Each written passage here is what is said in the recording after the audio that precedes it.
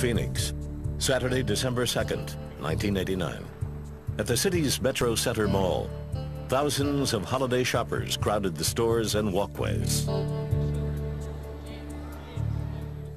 At around 2 p.m., a man named Jim Stiers alerted mall security to a problem. He said a young boy in his care, 4-year-old Christopher Milkey, was missing.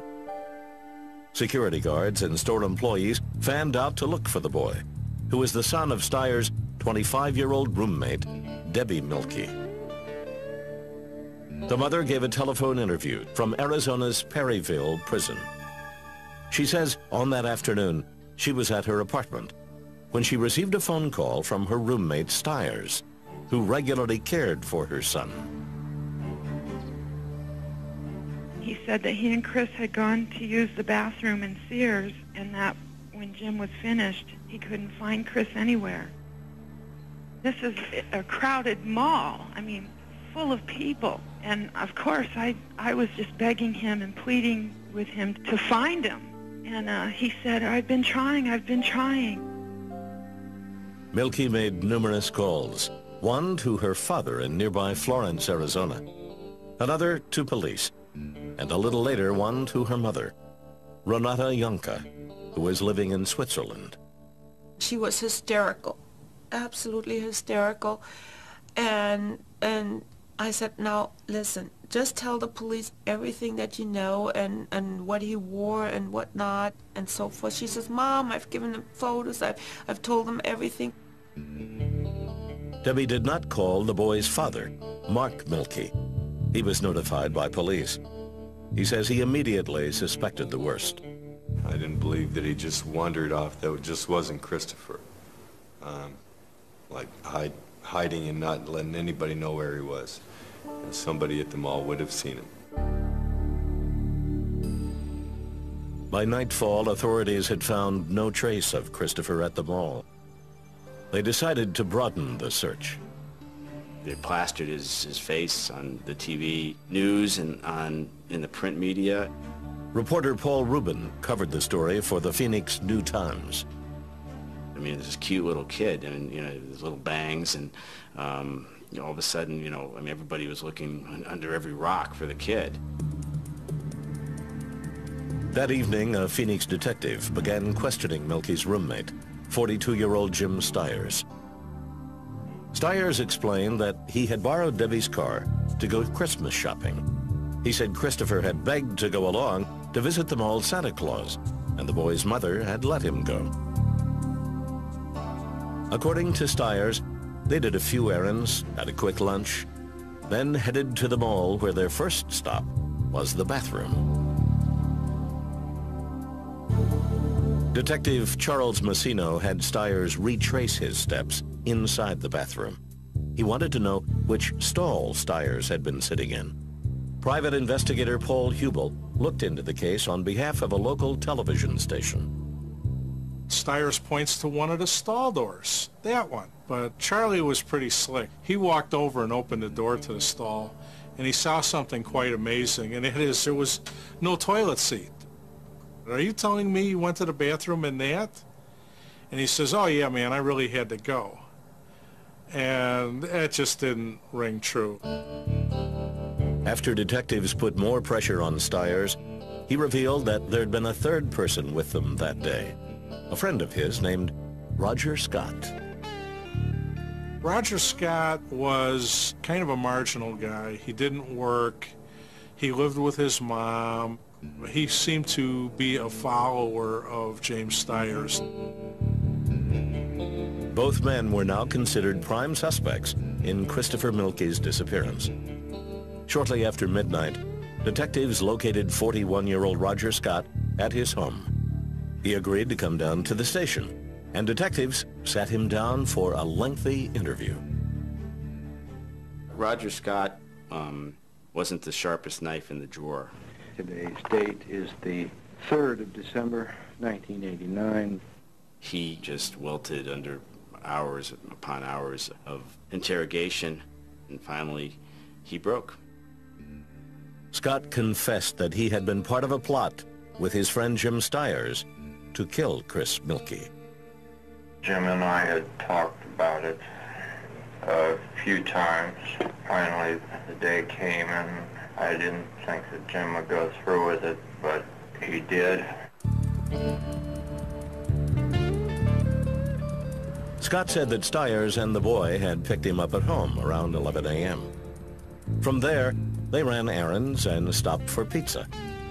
Then, instead of going to the mall, they drove into the desert northwest of Phoenix. They told Christopher they were going to hunt snakes. Roger Scott says Stiers led the boy into a dry creek bed, where they disappeared behind a thick wall of brush and cactus. I heard the gun go off 3 times. I picked him up, went back to Metro Center, and that's when he contacted the security saying that Christopher was lost.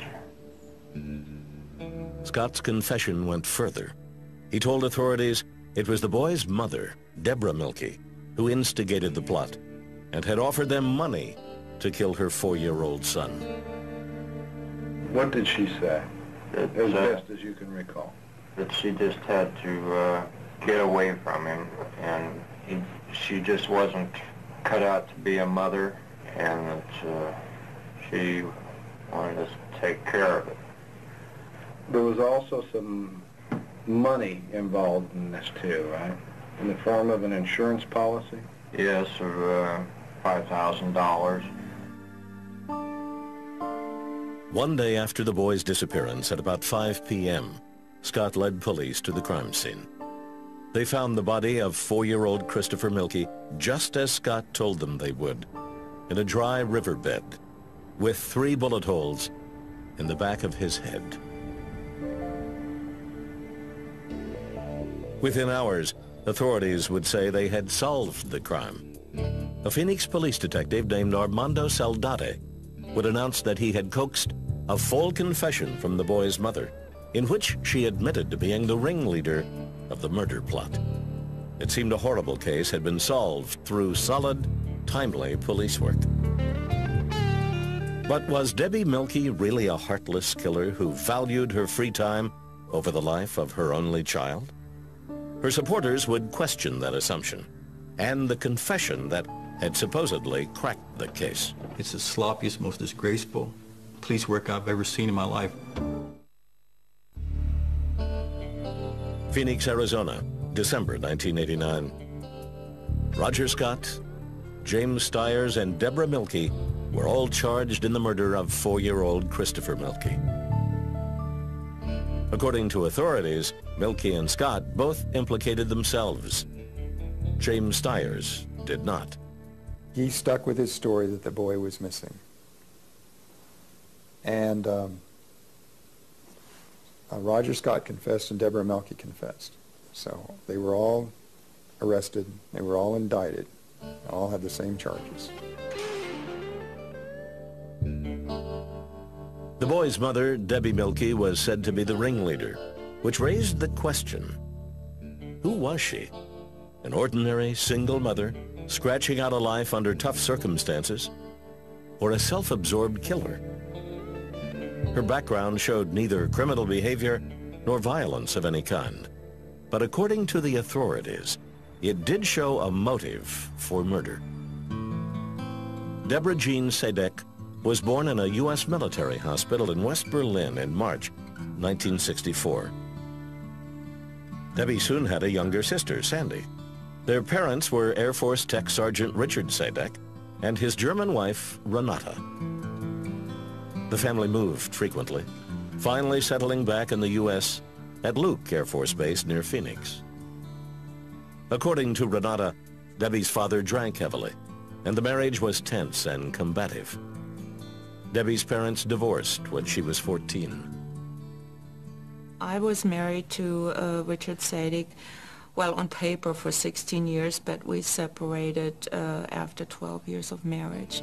It was a shock for the children, yes it was, but I think we managed okay. Debbie and her sister Sandy, however, could not manage to get along.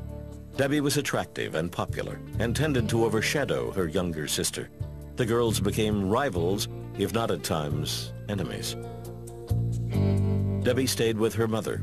Sandy eventually went to live with their father. A year after Debbie's high school graduation in May 1982, her mother took a marketing job at a technology firm in her native West Germany. 19-year-old Debbie, who was taking classes at a community college, stayed behind and lived in their Phoenix apartment. There was a void in her life because Mom was not there at home anymore. She left Debbie in charge, and she moved in like 3 or 4 of her girlfriends. It was like a nonstop party flophouse. It wasn't long before Debbie met a 21-year-old carpet layer and former exotic dancer named Mark Milke. They married in December 1984, when Debbie was 20. She immediately became pregnant. I was ecstatic, and so was she. I mean, she tackled me at the door one day coming in from work. My stick turned blue, my stick turned blue. In October 1985, Debbie gave birth to Christopher Conan Milke. Having Christopher gave a lot of meaning to my life. I had a sense of purpose, and I found direction. I felt very happy and complete. He was a 100% pure adrenaline kid. I was beaming, and so was she for a while, and then I think she started to get scared, question her own ability to be a mother. It wasn't long before Deborah Milke's attempt at family life fell apart. She says her frustration with Mark's alcoholism and his repeated jail sentences for drunk driving led to their divorce in November 1988. Debbie and her son moved from place to place, at one point sharing a house with a saleswoman for an electronics firm named Susie Stinson. Stinson quickly noticed how Debbie's dating life conflicted with her role as a mother.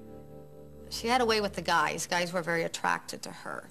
And sometimes I think she used them. She could play a very sweet act with them.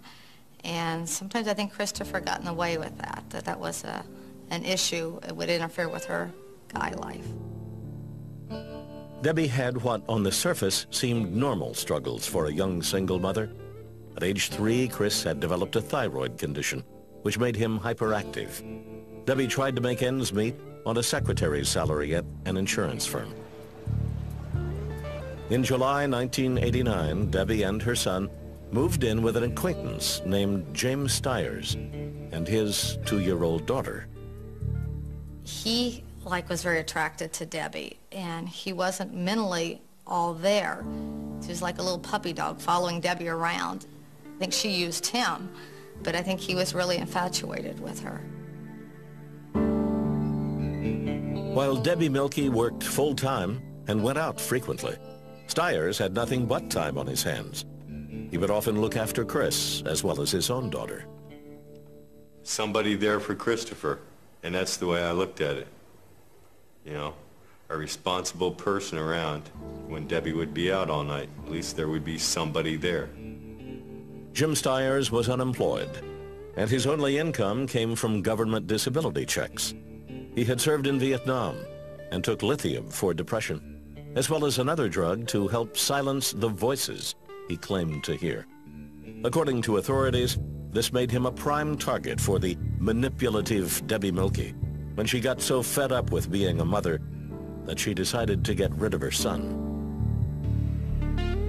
They would argue that Milke hired her roommate Jim Stiers and Stiers' friend Roger Scott and offered them part of Chris Milke's $5,000 life insurance policy to murder him. She just became obsessed with herself and her own selfishness. She didn't like her life. She didn't like Chris. She didn't like to be burdened with him. In her prison interview with American Justice, Debbie Milke denies she had anything to do with her son's murder. I didn't conspire with anybody. I wasn't there. I didn't murder anybody. I loved my son more than anything. I tried to be a good mother, yes. And being a mother was something that I absolutely enjoyed. Milky now says she has no idea why Stiers or Scott may have murdered Christopher. In the past, she has theorized that Stiers did it because he was in love with her. Today, she says she doesn't want to speculate. I really would rather not say, because I'm just not sure about some things. I don't know why Jim would do this. The person that I knew would never do anything like that. According to Phoenix Police Detective Armando Saldati, Milky told him a much different story during a 30-minute interrogation that was not tape-recorded. Saldati claimed Milky had made a full confession to her involvement in the crime. His police report of the confession would turn out to be critical. Jim Stiers would later admit he went with a boy and Roger Scott to the desert, but always insisted the murder was Scott's spur-of-the-moment idea.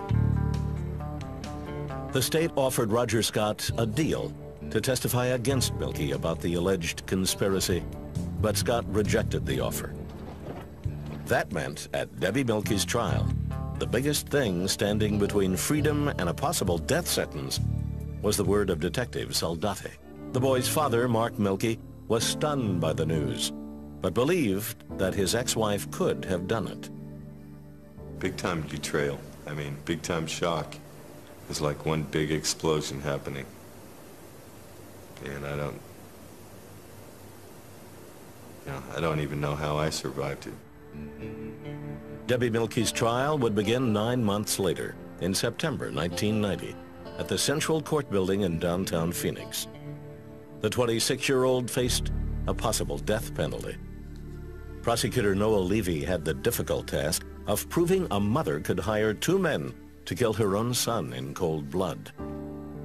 I'm prosecuting a mother and accusing her of having her son killed. I really was unsure how the jury would accept this. Prosecutors also had to prove a conspiracy without a money trail, a weapon, or testimony from either of the alleged co-conspirators. Roger Scott had led police to the boy's body and had told authorities that Debbie Milky had offered to pay him and Jim Stiers part of the $5,000 insurance payout. But he turned down a deal to testify at Milky's trial. That left prosecutors with Debbie Milky's disputed confession to Phoenix Detective Armando Saldati. Saldati's 7-page account of his 30-minute interview was the centerpiece of the state's case. According to prosecutors, it showed a self-seeking, manipulative woman who had her child murdered just to get on with her life. To try to categorize her personality, it seemed to would be of obsessive selfishness and disregard for the lives of others in order to fulfill your own goals. She decided that it'd be best for Christopher Milky to die. Detective Saldati took a riveted jury step by step through his police report that documented the confession. At the beginning, Saldati had written, Deborah did not admit to her involvement in the conspiracy, but did admit that she had been feeling sorry for her son because of his father's negative influence. She started talking about Mark Milky and how he was, abused drugs and alcohol at the time. He'd been in and out of jail or prison. She did not want him to grow up like her husband, Mark Milky. According to the detective, Milky eventually opened up and told of her involvement in her son's death. Saldati quoted Milky as saying, "Look, I just didn't want him to grow up like his father. I'm not a crazy person. I'm not an animal." And she said, if I didn't kill the boy, Mark, would be with him, and the only solution was to kill him. Saldati testified that Milky approached her roommate Jim Stiers about committing the murder. She said she had a hard time at first trying to tell Jim about what she wanted, but that finally she apparently got the nerve up enough to tell Jim, and Jim agreed. The detective reported that Debbie knew exactly when the murder was going to happen and did nothing to stop it. The account was a damning portrait of a callous woman who, as soon as she was done confessing to the conspiracy, remarked, "I guess I just made a bad judgment call." During cross-examination, Mielke's court-appointed attorney, Ken Ray, questioned the way Saldati had prepared his report. Her husband, Mark Mielke. The detective said that he'd taken handwritten notes during the one-on-one interview and later typed them up into a tersely worded document. Saldati acknowledged paraphrasing most of Debbie's statements in his report, then throwing out the notes. If you've got a confession from somebody, you want that to be witnessed. You want it to be signed. You want it to be recorded because you've got it. Former DEA agent Kirk Fowler worked for Mielke's defense and attended the trial. I don't want to be sarcastic, but that's what they do in beautiful downtown Baghdad. Police officer, they says, "Oh, I got a confession." That's it. It's the most disgraceful police work I've ever seen in my life. In the witness box, the 21-year police veteran stood his ground. He was very believable, good presenter. Has probably had a lot of experience on the stand. The state backed up the testimony of the detective with one character witness after another. Some of them testified that Debbie was an irresponsible, manipulative woman. Among those witnesses was Debbie's own sister, Sandy Pickenpaw. Sandy testified that Debbie had neglected Christopher, often trying to pawn him off on friends and relatives, leaving him in their care for days or even weeks at a time. She had trouble dealing with Christopher. Christopher was high-strung. She often found herself scared because he would stress her to the point where she would feel violent. Sandy gave the packed courtroom one other reason why her older sister might have wanted to get rid of her son. She testified that Christopher interfered with Debbie's relationship with an ex-boyfriend named Ernie, who had broken up with Debbie a month before the murder. She told me that Ernie was in love with her, that Ernie wanted to marry her, but that Christopher was a burr in his side. He did not want to be an instant father. Deborah wanted to go with someone who could provide her a better life, and if it took sacrificing Chris for that, as part of the motive, then she was willing to do it. Mielke's father also testified for the prosecution. He said that Debbie would try to get money out of him by withholding visits from his grandson. Mielke tried to explain why her family testified against her. I was devastated that they would desert me the way they did, but at the same time I wasn't surprised because as far as my sister, she has a tendency to be vindictive and spiteful. Ballistics evidence never made it clear who shot the boy out in the desert.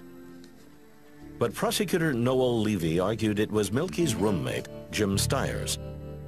Stiers, he said, had two incentives for participating in the plot. A cut from the $5,000 life insurance payout and the hope of a sexual relationship. She's the one who was the puppeteer who moved Stiers' strings. She was the mastermind of the conspiracy to kill the boy. Up next, the jury would get the chance to weigh the integrity of the most important witness, 21-year police veteran Armando Saldati, against the testimony of a frightened 26-year-old woman, because Deborah Mielke would take the stand in her own defense. In Phoenix in the fall of 1990, 26-year-old Debbie Mielke was on trial for her life, charged with coercing two acquaintances into murdering her 4-year-old son, Christopher. Mielke's court-appointed attorney, Ken Ray, planned a straightforward defense. He called a string of witnesses, most of them neighbors and friends, to testify that Debbie was a loving mother. Defense investigator Kirk Fowler had assembled most of these witnesses. I mean, usually somebody that's going to do something really horrible does some minor things first and they work up to it.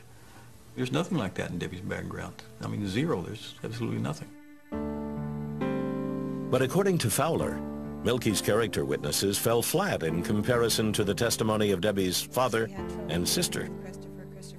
I think the jury probably thought that, well, if her family says all this bad stuff about her, she must have done it. The family didn't say anything that she did it. They just said she's bad and rotten and no good. On October 1st, 1990, Deborah Milky took the witness stand to try to turn the tide. In a nervous, monotone delivery, Milky told the jury about her last day with her son and seeing him off with her roommate, Jim Stiers. Well, he had heard Jim mention that he wanted to use my car to go back to the mall, and he got excited and asked, "Can I go? Can I go? Santa Claus was there last night and I want to see him again." Milky then described her reaction when Stiers called to tell her that Christopher was missing. I was hysterical. I couldn't talk straight. I remember I was screaming into the phone and my dad kept telling me to calm down, that it's normal for children to get lost at this time of the year. Debbie spent 5 days in the witness chair. Her primary goal was to cast doubt on Phoenix detective Armando Saldati's report of her confession. According to Milky, she made no such confession. She said she had gone voluntarily to the sheriff's office in Florence, Arizona, unaware that her son's body had been found. She was waiting for the detective in a small room. Saldati entered and ordered everyone else to leave. In her telephone interview with American Justice, she gave her version of what happened next. Mr. Soldati rolled a chair directly in front of me, said my son was found murdered and that I'm under arrest for it. And I immediately screamed out to him, "What?" Until this minute, she had no idea what even happened to her child. And he tells her, "Your child has been murdered." She just lost her mind. While I was sitting there crying and sobbing, he was reading Miranda rights. And I could hear what he was saying, but I really wasn't comprehending. He asked about being taped, and I just looked at him and I was confused, and I said, "Taped? No." Debbie's refusal to be tape recorded is one of the few facts she and the officer agree on. She testified that she spent much of her 30-minute interrogation trying to fend off Saldati's aggressive questioning.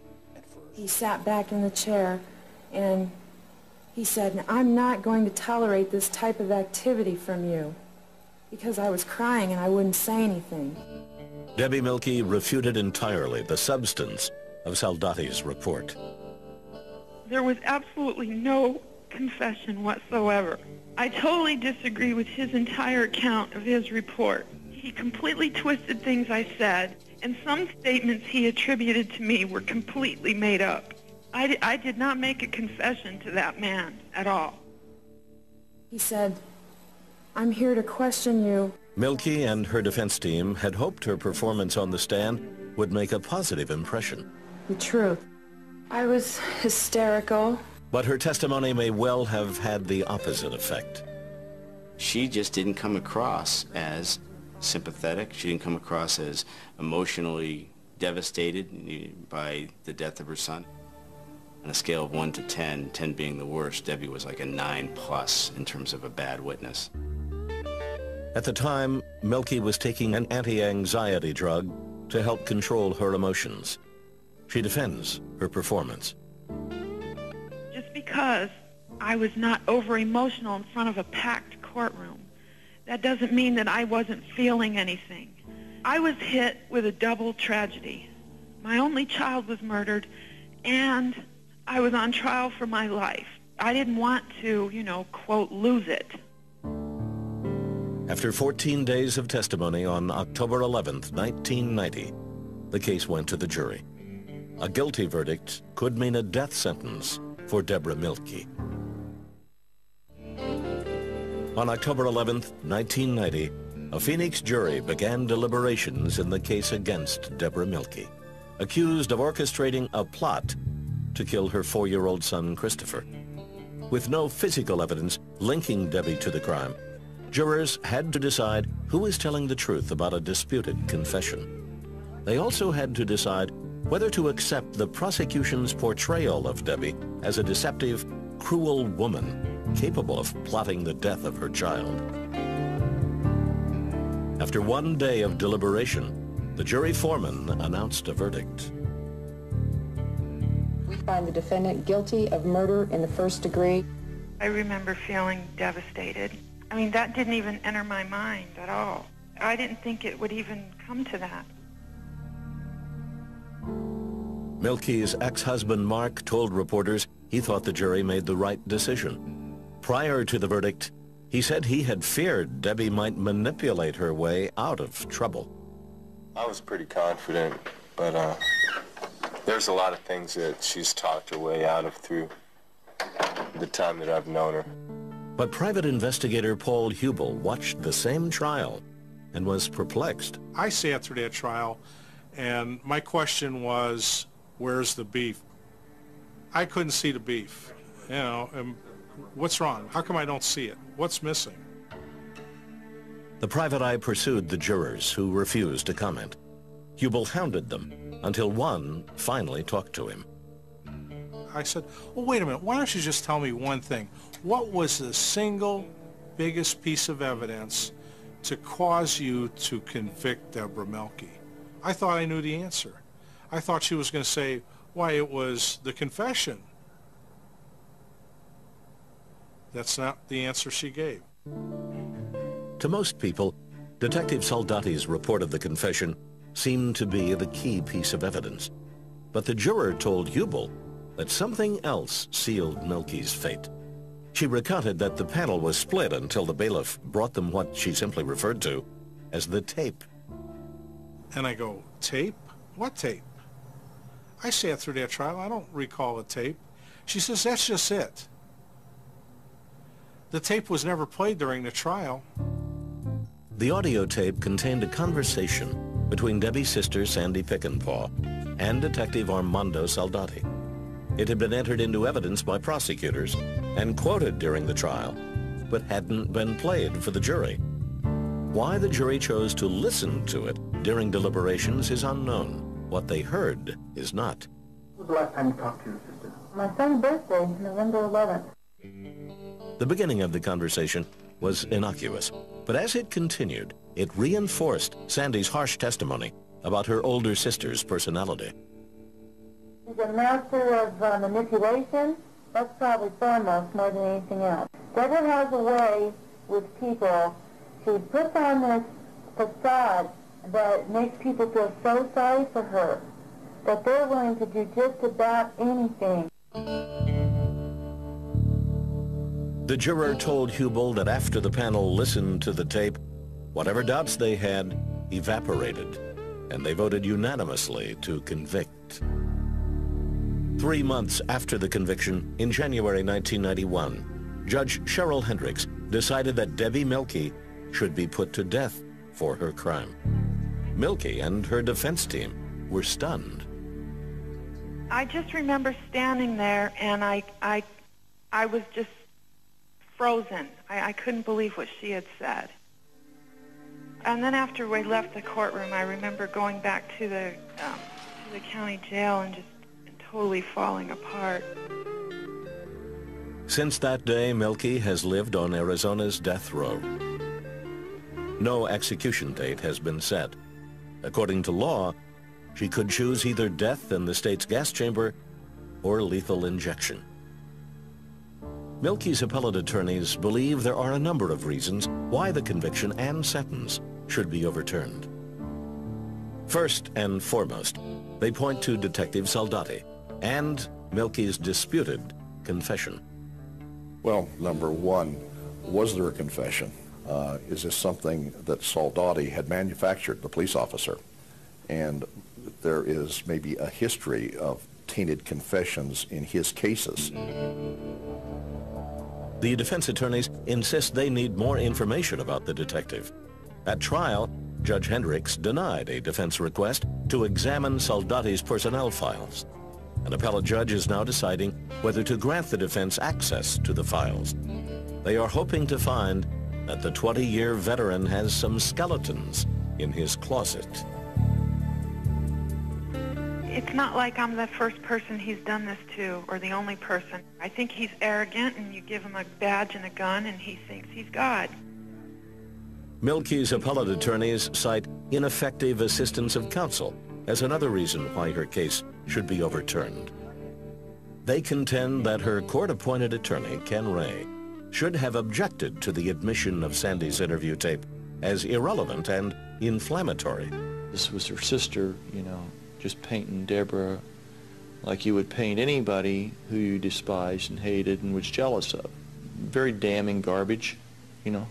Nothing that would be considered admissible, because it's just, I call it character assassination.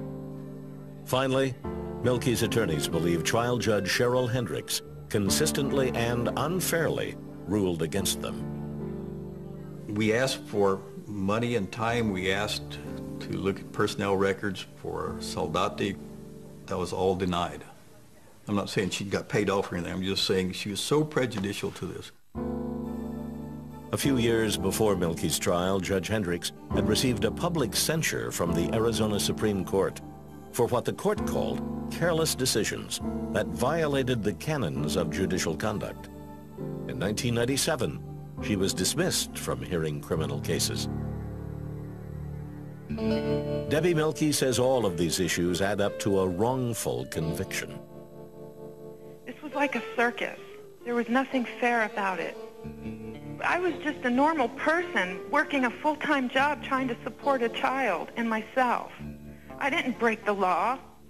It's not just me. Wrongful convictions in death penalty cases are popping up all over this country. There's a serious problem here. Prosecutors defend Detective Soldati's police work and their case. They are confident that Deborah Mielke's guilty verdict and death sentence will stand. This is a solid case.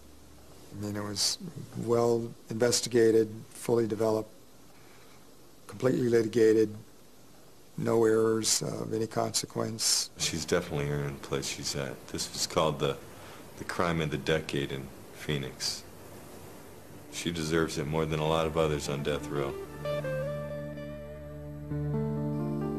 Mielke's mother, Renata Janke, has led a campaign in her native Germany to bring attention to her daughter's plight. She says she opposes the death penalty because it's impossible to remedy a mistake once an innocent person is put to death. I don't think it is right to try to find out when it's too late. Something has to be done. I hope it changes. And I hope we will be successful and I can take my daughter home with me. And the law says today in Arizona that a police officer can get you alone for 10 minutes, you can be executed. You don't need no witnesses, no evidence, no nothing. It's sad.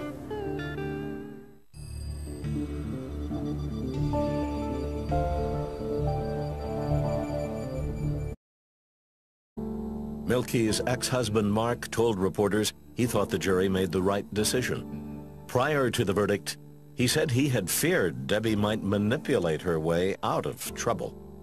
I was pretty confident, but there's a lot of things that she's talked her way out of through the time that I've known her. But private investigator Paul Hubel watched the same trial and was perplexed. I sat through that trial, and my question was, where's the beef? I couldn't see the beef. You know, what's wrong? How come I don't see it? What's missing? The private eye pursued the jurors, who refused to comment. Hubel hounded them until one finally talked to him. I said, well, wait a minute, why don't you just tell me one thing? What was the single biggest piece of evidence to cause you to convict Deborah Melky? I thought I knew the answer. I thought she was going to say, why, it was the confession. That's not the answer she gave. To most people, Detective Soldati's report of the confession seemed to be the key piece of evidence. But the juror told Hubel that something else sealed Melky's fate. She recounted that the panel was split until the bailiff brought them what she simply referred to as the tape. And I go, tape? What tape? I sat through that trial. I don't recall a tape. She says, that's just it. The tape was never played during the trial. The audio tape contained a conversation between Debbie's sister, Sandy Pickenpaw, and Detective Armando Soldati. It had been entered into evidence by prosecutors and quoted during the trial, but hadn't been played for the jury. Why the jury chose to listen to it during deliberations is unknown. What they heard is not. When was the last time you talked to your sister? My son's birthday, November 11th. The beginning of the conversation was innocuous, but as it continued, it reinforced Sandy's harsh testimony about her older sister's personality. She's a master of manipulation. That's probably foremost more than anything else. Deborah has a way with people. She puts on this facade that makes people feel so sorry for her that they're willing to do just about anything. The juror told Hubel that after the panel listened to the tape, whatever doubts they had evaporated, and they voted unanimously to convict. 3 months after the conviction, in January 1991, Judge Cheryl Hendricks decided that Debbie Melky should be put to death for her crime. Melky and her defense team were stunned. The audio tape contained a conversation between Debbie's sister, Sandy Pickenpaw, and Detective Armando Soldati. It had been entered into evidence by prosecutors and quoted during the trial, but hadn't been played for the jury. Why the jury chose to listen to it during deliberations is unknown. What they heard is not. When was the last time you talked to your sister? My son's birthday, November 11th. The beginning of the conversation was innocuous, but as it continued, it reinforced Sandy's harsh testimony about her older sister's personality. She's a master of manipulation. That's probably foremost more than anything else. Deborah has a way with people. She puts on this facade that makes people feel so sorry for her that they're willing to do just about anything. The juror told Hubel that after the panel listened to the tape, whatever doubts they had evaporated, and they voted unanimously to convict. 3 months after the conviction, in January 1991, Judge Cheryl Hendricks decided that Debbie Melky should be put to death for her crime. Melky and her defense team were stunned. I just remember standing there, and I was just frozen. I couldn't believe what she had said. And then after we left the courtroom, I remember going back to the county jail and just totally falling apart. Since that day, Melky has lived on Arizona's death row. No execution date has been set. According to law, she could choose either death in the state's gas chamber or lethal injection. Melky's appellate attorneys believe there are a number of reasons why the conviction and sentence should be overturned. First and foremost, they point to Detective Soldati and Melky's disputed confession. Well, number one, was there a confession? Is this something that Soldati had manufactured, the police officer? And there is maybe a history of tainted confessions in his cases. The defense attorneys insist they need more information about the detective. At trial, Judge Hendricks denied a defense request to examine Soldati's personnel files. An appellate judge is now deciding whether to grant the defense access to the files. They are hoping to find that the 20-year veteran has some skeletons in his closet. It's not like I'm the first person he's done this to, or the only person. I think he's arrogant, and you give him a badge and a gun, and he thinks he's God. Care of it. There was also some money involved in this too, right? In the form of an insurance policy? Yes, of $5,000. One day after the boy's disappearance at about 5 p.m., Scott led police to the crime scene. They found the body of 4-year-old Christopher Mielke just as Scott told them they would, in a dry riverbed with 3 bullet holes in the back of his head. Within hours, authorities would say they had solved the crime. A Phoenix police detective named Armando Saldate would announce that he had coaxed a full confession from the boy's mother, in which she admitted to being the ringleader of the murder plot. It seemed a horrible case had been solved through solid, timely police work. But was Debbie Mielke really a heartless killer who valued her free time over the life of her only child? Her supporters would question that assumption and the confession that had supposedly cracked the case. It's the sloppiest, most disgraceful police work I've ever seen in my life. Phoenix, Arizona, December 1989.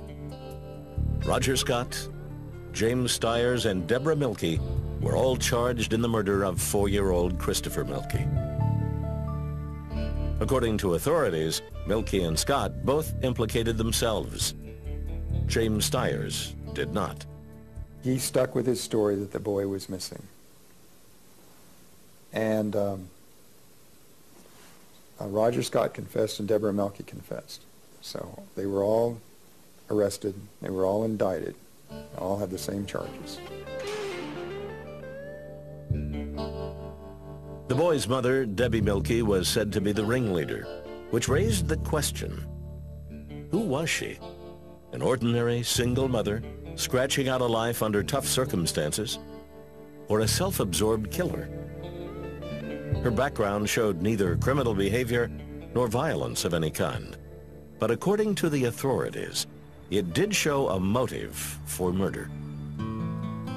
Deborah Jean Sadek was born in a U.S. military hospital in West Berlin in March 1964. Debbie soon had a younger sister, Sandy.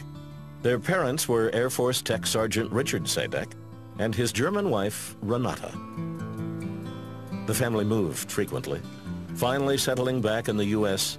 at Luke Air Force Base near Phoenix. According to Renata, Debbie's father drank heavily, and the marriage was tense and combative. Debbie's parents divorced when she was unsure how the jury would accept this. Prosecutors also had to prove a conspiracy without a money trail, a weapon, or testimony from either of the alleged co-conspirators. Roger Scott had led police to the boy's body and had told authorities that Debbie Mielke had offered to pay him and Jim Stiers part of the $5,000 insurance payout. But he turned down a deal to testify at Mielke's trial. That left prosecutors with Debbie Mielke's disputed confession to Phoenix detective Armando Saldate. Saldate's 7-page account of his 30-minute interview was the centerpiece of the state's case.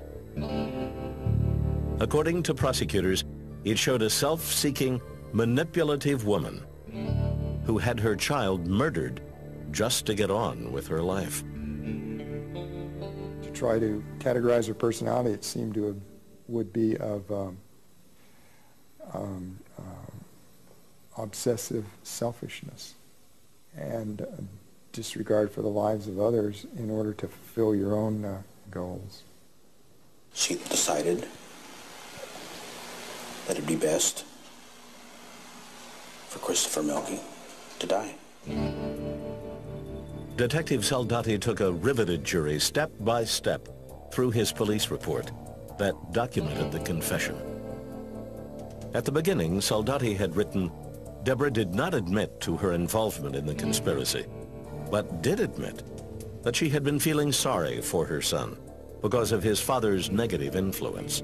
She started talking about Mark Mielke and how he was, abused drugs and alcohol at the time. He'd been in and out of jail or prison. She did not want him to grow up like her husband, Mark Milky. According to the detective, Milky eventually opened up and told of her involvement in her son's death. Saldati quoted Milky as saying, "Look, I just didn't want him to grow up like his father. I'm not a crazy person. I'm not an animal." And she said, if I didn't kill the boy, Mark, would be with him, and the only solution was to kill him. Saldati testified that Milky approached her roommate Jim Stiers about committing the murder. She said she had a hard time at first trying to tell Jim about what she wanted, but that finally she probably got the nerve up enough to tell Jim, and Jim agreed. The detective reported that Debbie knew exactly, paraphrasing most of Debbie's statements in his report, then throwing out the notes. If you've got a confession from somebody, you want that to be witnessed. You want it to be signed. You want it to be recorded because you've got it. Former DEA agent Kirk Fowler worked for Milky's defense and attended the trial. I don't want to be sarcastic, but that's what they do in beautiful downtown Baghdad. Police officer, they says, "Oh, I got a confession." That's it. It's the most disgraceful police work I've ever seen in my life.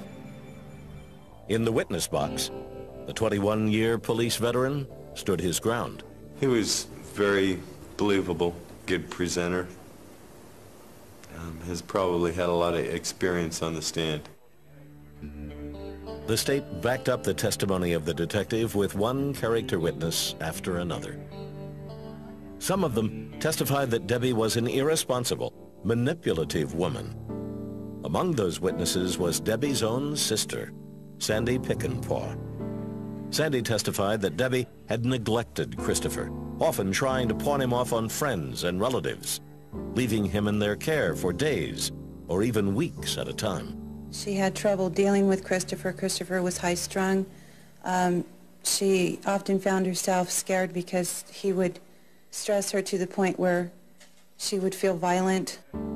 Sandy gave the packed courtroom one other reason why her older sister might have wanted to get rid of her son. She testified that Christopher interfered with Debbie's relationship with an ex-boyfriend named Ernie, who had broken up with Debbie a month before the murder. She told me that that Ernie was in love with her, that Ernie wanted to marry her, but that Christopher was a burr in his side. He did not want to be an instant father. Deborah wanted to go with someone who could provide her a better life, and if it took sacrificing Chris for that, as part of the motive, then she was willing to do it. Milky's father also testified for the prosecution. He said that Debbie would try to get money out of him by withholding visits from his grandson. Milky tried to explain why her family testified against her. I was devastated that they would desert me the way they did, but at the same time I wasn't surprised, because as far as my sister, she has a tendency to be vindictive and spiteful. Ballistics evidence never made it clear who shot the boy out in the desert. But prosecutor Noel Levy argued it was Milky's roommate, Jim Stiers. Stiers, he said, had two incentives for participating in the plot. That was kind of a marginal guy. He didn't work. He lived with his mom. He seemed to be a follower of James Stiers. Both men were now considered prime suspects in Christopher Milky's disappearance. Shortly after midnight, detectives located 41-year-old Roger Scott at his home. He agreed to come down to the station, and detectives sat him down for a lengthy interview. Roger Scott wasn't the sharpest knife in the drawer. Today's date is the 3rd of December, 1989. He just wilted under hours upon hours of interrogation, and finally he broke. Scott confessed that he had been part of a plot with his friend Jim Stiers to kill Chris Mielke. Jim and I had talked about it a few times. Finally, the day came, and I didn't think that Jim would go through with it, but he did. Scott said that Stiers and the boy had picked him up at home around 11 a.m. From there, they ran errands and stopped for pizza. Then, instead of going to the mall, they drove into the desert northwest of Phoenix. They told Christopher they were going to hunt snakes. Roger Scott says Stiers led the boy into a dry creek bed, where they disappeared behind a thick wall of brush and cactus. I heard the gun go off 3 times. I picked him up, went back to Metro Center, and that's when he contacted the security saying that Christopher was lost. Scott's confession went further. He told authorities it was the boy's mother, Deborah Mielke, who instigated the plot and had offered them money to kill her 4-year-old son. What did she say, That, as best as you can recall? That she just had to get away from him, and she just wasn't cut out to be a mother, and that she wanted us to take care of it. There was also some money involved in this too, right? In the form of an insurance policy? Yes, of $5,000. One day after the boy's disappearance at about 5 p.m., Scott led police to the crime scene. They found the body of 4-year-old Christopher Mielke just as Scott told them they would, in a dry riverbed with 3 bullet holes in the back of his head. During deliberations is unknown. What they heard is not. When was the last time you talked to your sister? My son's birthday, November 11th. The beginning of the conversation was innocuous, but as it continued, it reinforced Sandy's harsh testimony about her older sister's personality. She's a master of manipulation. That's probably foremost more than anything else. Deborah has a way with people. She puts on this facade that makes people feel so sorry for her that they're willing to do just about anything. The juror told Hubel that after the panel listened to the tape, whatever doubts they had evaporated, and they voted unanimously to convict. 3 months after the conviction, in January 1991, Judge Cheryl Hendricks decided that Debbie Mielke should be put to death for her crime. Mielke and her defense team were stunned. I just remember standing there, and I was just frozen. I couldn't believe what she had said. And then after we left the courtroom, I remember going back to the county jail and just totally falling apart.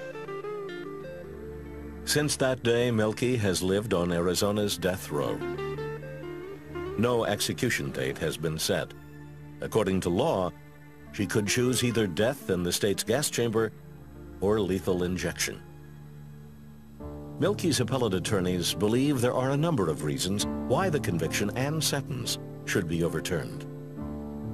First and foremost, they point to Detective Soldati and Mielke's disputed confession. Well, number one, was there a confession? Is this something that Soldati had manufactured, the police officer?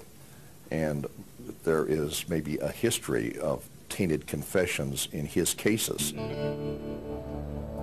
The defense attorneys insist they need more information about the detective. At trial, Judge Hendricks denied a defense request to examine Soldati's personnel files. An appellate judge is now deciding whether to grant the defense access to the files. They are hoping to find that the 20-year veteran has some skeletons in his closet. It's not like I'm the first person he's done this to, or the only person. I think he's arrogant, and you give him a badge and a gun, and he thinks he's God. Mielke's appellate attorneys cite ineffective assistance of counsel as another reason why her case should be overturned. They contend that her court-appointed attorney, Ken Ray, should have objected to the admission of Sandy's interview tape as irrelevant and inflammatory. Birthday, November 11th. The beginning of the conversation was innocuous, but as it continued, it reinforced Sandy's harsh testimony about her older sister's personality. She's a master of manipulation. That's probably foremost more than anything else. Deborah has a way with people. She puts on this facade that makes people feel so sorry for her that they're willing to do just about anything. The juror told Hubel that after the panel listened to the tape, whatever doubts they had evaporated, and they voted unanimously to convict.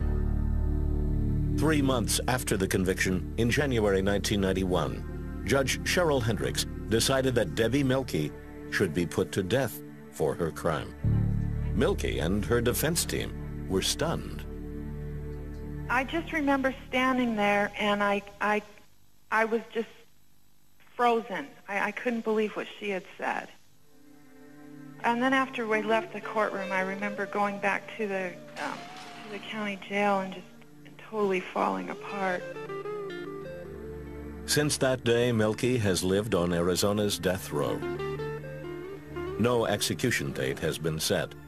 According to law, she could choose either death in the state's gas chamber or lethal injection. Mielke's appellate attorneys believe there are a number of reasons why the conviction and sentence should be overturned. First and foremost, they point to Detective Soldati and Mielke's disputed confession. Well, number one, was there a confession? Is this something that Soldati had manufactured, the police officer? And there is maybe a history of tainted confessions in his cases. The defense attorneys insist they need more information about the detective. At trial, Judge Hendricks denied a defense request to examine Soldati's personnel files. An appellate judge is now deciding whether to grant the defense access to the files. They are hoping to find that the 20-year veteran has some skeletons in his closet. It's not like I'm the first person he's done this to, or the only person. I think he's arrogant, and you give him a badge and a gun, and he thinks he's God. Mielke's appellate attorneys cite ineffective assistance of counsel as another reason why her case should be overturned. They contend that her court-appointed attorney, Ken Ray, should have objected to the admission of Sandy's interview tape as irrelevant and inflammatory.